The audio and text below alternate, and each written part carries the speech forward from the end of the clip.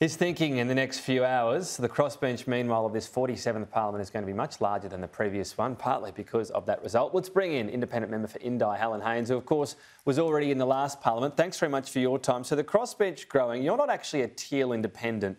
Do you see yourself as part of this incoming group? Oh, good afternoon, Tom. I'm delighted to be returned as the federal member for Indi, and I return to the crossbench now with some great experience under my belt. I think what we've seen across the nation with more independents now taking or about to take their seat in Parliament is a third way of doing politics in this country, and I'm thrilled to be part of that. So in terms of where you see yourself, though, I know it's not homogenous. I know you're from right around the country, and as I said, you're not technically a Teal, but do you see yourself as partly a part of this group? Well, I see myself as an independent member for Indi, a rural and regional Australian MP. So I'm quite different in terms of the constituency I represent. But what I would say is that the independent members coming from places like Wentworth, North Sydney, Kooyong, Goldstein, Mackellar have a strong mandate and a strong message from their communities on climate change and on integrity.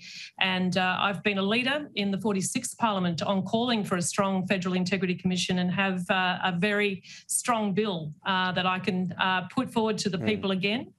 So we're very much united on my Australian Federal Integrity Commission bill, and I have a strong message from Indi on a climate action that brings rural and regional Australians right into the picture and brings prosperity into regional Australia as we transition to renewables. So we have strong allegiance on those two issues in particular.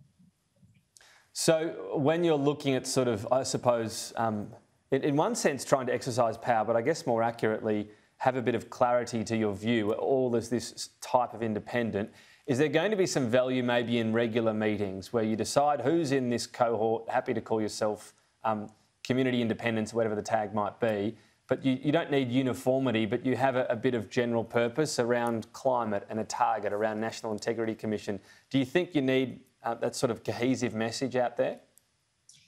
I think what we will do as independent members on the crossbench is speak regularly, just as we do, or just as I do, or have done in the past with the government of the day. Collaboration is really important in order to bring forward policy that works on things that we're united on. So climate will be one of those. I actually have stronger climate targets around 2030 than some of the other independent MPs. There's areas where, of course, we'll come together and talk about what's the best way that we can work effectively for the Australian people, for the Parliament, to really get progress. I think what Australians have shown is they're sick to death of conflict, they're sick to death of ideology and poor representation.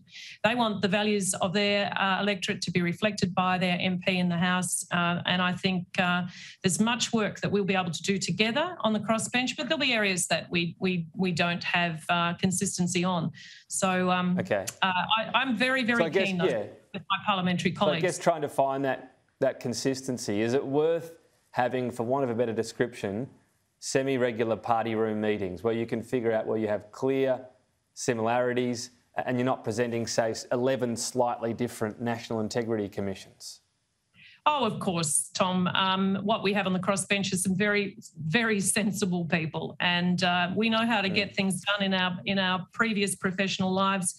And you only get things done that you are united on by being pragmatic and sensible, and having regular meetings and finding a clear pathway forward. When it comes to integrity, I've done the work on that, and I think we've heard from those Teal independents that they're very supportive of my Australian Federal Integrity Commission bill. So it would be silly to reinvent the wheel on that. Right, no, I know, but you do get down to specifics and someone finds something in there they're a bit iffy on. So sorry, just to be really clear, are we talking regular meetings every month or two, everyone that agrees to be part of it and sitting down and sort of try to thrash out positions on things? Is that how you envisage it working? Well, I envisage we will have regular meetings, of course, but right now some seats aren't determined. Curtin, for example, is still in the mix. None of these new independents have been to Parliament before, and certainly those of us who are more experienced will be working to assist them as they get settled in, and that will involve some meetings, of course, but that's all to be determined. The Parliament will probably sit maybe late June, early July. Let's see how that goes. All right. Now, for all the talk of that, as we stand, our projection has Labor on 76 or 77 seats, and you don't have a presence in terms of this group in the Senate. Is there a possibility you don't actually have any relevance in this Parliament?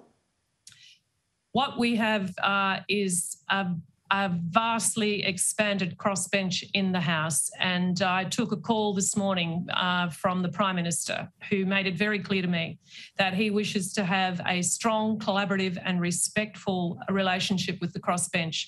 I think this is the most significant change in Australian politics. We'll be seeing the crossbench in the House of Representatives do fantastic things as they work with the Labor government, and we always in the past have worked very closely with our senators, with other senators.